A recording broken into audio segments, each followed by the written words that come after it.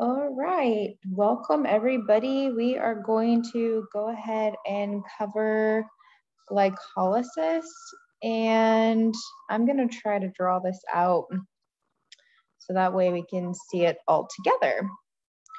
So here we go. What we're going to do is go through the steps of glycolysis. So again, glycolysis is just simply taking one glucose molecule and we're going to make two pyruvates. And then ultimately that pyruvate is going to go to acetyl-CoA and then the electron transport chain. So the first step, again, if we're looking at the cell, we already reviewed the process of the GLUT4 receptor on the cell. We have insulin that's attached to the receptor to allow GLUT4 to then take glucose inside of the cell. So this is occurring in the cytosol, and we're going to have glucose as our first option here once we get inside the cell. Now, glucose is going to then be converted to glucose 6-phosphate. And in order to do this, glucose 6-phosphate must get a phosphate. So what we have to do is we have to actually put some ATP into this system. So we're going to use energy to basically create energy. So ATP gets reduced to ADP. Sorry, that's kind of hard to see. And the enzyme that's responsible for this process here is hexokinase. So hexokinase. And then we also have glucokinase. And again, glucokinase is the one that's located in our liver. Hexokinase is in our muscles. All right, so at this point, the cell has to decide, is it going to continue on with glycolysis or are we going to make glycogen? So if the cell does not need additional ATP, this glucose 6-phosphate is then going to go make glycogen. But because we've identified that this cell does in fact need energy, we're going to take glucose 6-phosphate and it's going to become fructose 6-phosphate.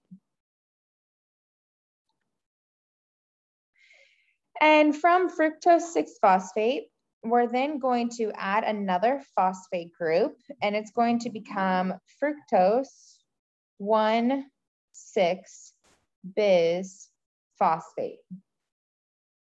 And as well as in order to get that phosphate group, we're going to have to use another molecule of ATP to transform and transfer the phosphate group, so ADP. Okay, so we had to use up two molecules of energy here. I don't have a stylus, so this is really scratchy, I'm sorry. Now, once we go from fructose 1,6-bis phosphate, this is what we would call the rate limiting step. So at this point, we can't really turn back and we are committed to glycolysis. So just going to the next slide here, I'm going to draw fructose 1,6-bis phosphate again. So here we're going to get our black again. So we're going to have fructose 1,6-bis phosphate. And here is what we would call the rate limiting step, where it's going to actually go into two different molecules. So we are going to produce a dihydroxy acetone. And then we're also going to produce a glycerol aldehyde 3-phosphate, or G3P. I'm going to use that for short moving forward. So the enzyme here that's responsible for this is our rate limiting enzyme, meaning that we are committed to this pathway now. So that's phosphofructokinase.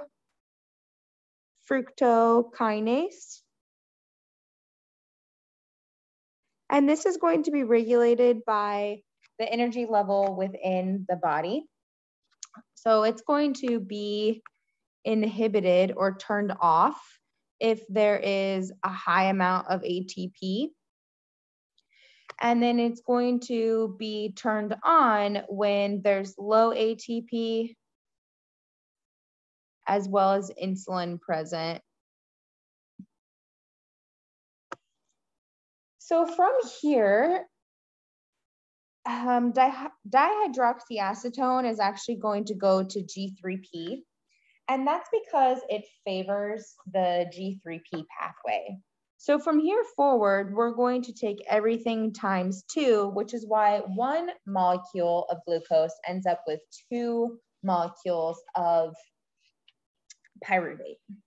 So from G3P, we're then going to go and we are going to make 1,3-bis phosphate glycerate.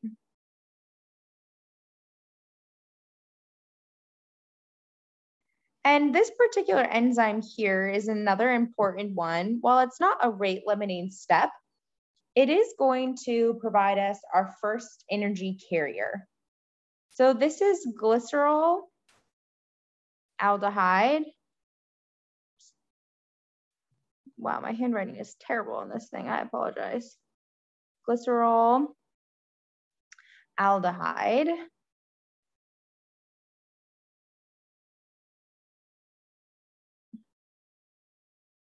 Three dehydrogenase.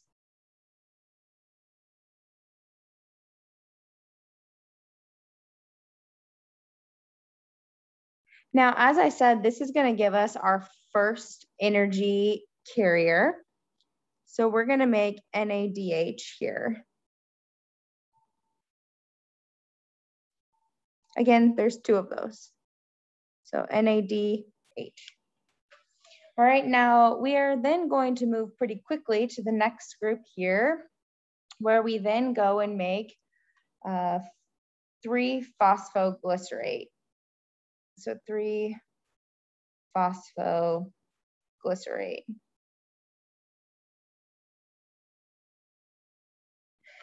And then I'm going to slide to the next one here. So we have, picking up, we have 3-phosphoglycerate.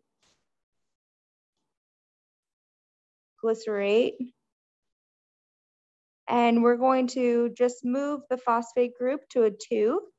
So it becomes 2-phosphoglycerate. And finally, we then get PEP or phosphoenol pyruvate.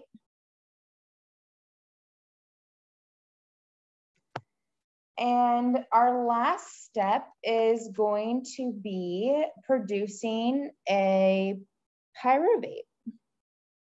So here we have pyruvate is our final step. Again, there's 2 pyruvates that we get at the very end. And this is also going to give us a little bit of ATP. So we're going to make ATP in this last step here. And that's how we get our 2 molecules of pyruvate. Now from pyruvate, we're going to go and aerobic pathway. So let's look at the aerobic pathway. So pyruvate here can either go to acetyl-CoA, and this would be under aerobic containing conditions. So oxygen is present. And pyruvate here can also go and make lactic acid or lactate when there's no oxygen present, so anaerobically. And then lactate can actually convert back to pyruvate. And in this step here, we're going to also produce another energy carrier. And we're going to be able to get about 3 ATPs from the NADH when we're going to the aerobic pathway. Now from here, acetyl-CoA is going to go inside the mitochondria matrix and go through the Krebs cycle. We'll cover that in a different video.